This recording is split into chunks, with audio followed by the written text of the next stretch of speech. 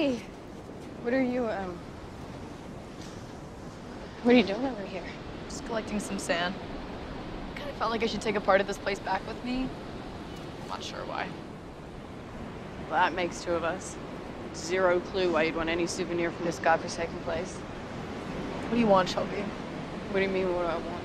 Okay, you avoid me all day and now you're hovering. Can't really figure out what you're doing apart from getting hammered, so you probably should just tell me. What I want is to know exactly what you and Martha were talking about. Well, she's ripped out of her skull right now, so food or maybe the cloud that she thought looked like her uncle? You told her, didn't you? You told her about the whole... Did you tell her? No! Fuck, I would never. Okay. Because you're that ashamed.